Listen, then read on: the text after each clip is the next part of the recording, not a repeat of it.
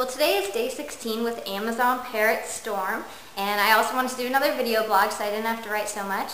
Anyway, we did a couple changes to his environment lately.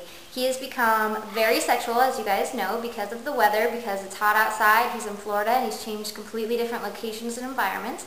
So what we decided to do is we had him spend today outside, which he's done one other day with us, and he didn't like it so much. He screamed for about 5 minutes when we first put him out. Then he mellowed out. Our other birds were out there having a good time, so I think he realized, okay, I'm the only one that's kind of timid about this and unsure, and he seemed to calm down right away. So we tried it today again. This is about a week or two later, and he did really good today. He didn't scream at all. He had a good time, and he was very talkative, which was really exciting for us. So he enjoyed his time outside, and what we decided to do was actually switch his cage, because he started to get a little bit possessive over his cage towards other people. Not so much me, but towards other people. So we decided to vary up his environment again. We changed him to another cage, and what we decided to do was take all the other birds out of the room. So we transferred all of our birds out into the aviaries, so he's the only one in the Florida room besides our parakeets, which we have 3 of, and our Swainson's toucan Fiji. So those are the only companions there in the Florida room. No more parrots running about being all crazy.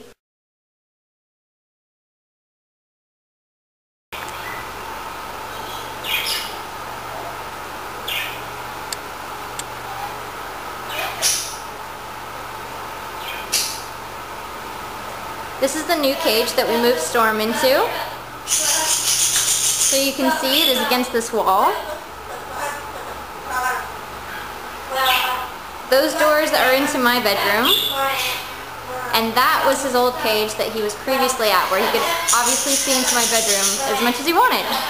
Now he can't.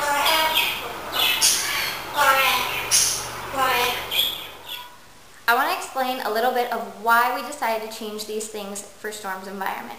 One, we moved all the birds out because every time we went in to give them attention, and maybe not Storm, he seemed to get a little bit more frustrated. And since he already has the season and everything else playing against him, we felt like it was really not setting him up for the right success by having the other birds in there and causing that jealous aggression type behavior.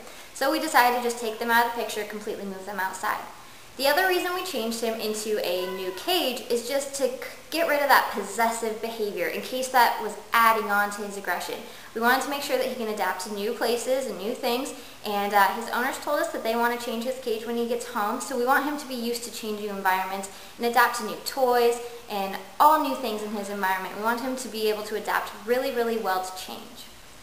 The other reason that we changed his cage is because this new cage is against a wall where he can't always see us. In his old cage, he literally woke up to me. He can see right into our bedroom, and he would watch me wake up, and it was causing a lot of sexual behavior. I'd wake up to him doing his thing, and it was just a little uncomfortable, and I felt like I was really adding on to his sexual frustration that way, where he could always see me, but he couldn't always be with me. So what I decided to do was move him into a different cage where that isn't always going to happen. He can't always see me. He can only see me from about 1 to 2 rooms instead of almost all of them throughout the house. We're going to see if that calms down his sexuality and maybe decreases a bit more aggression, because, you know, everything's just kind of playing against him right now. So we're just trying to limit the sexual contact as much as humanly possible.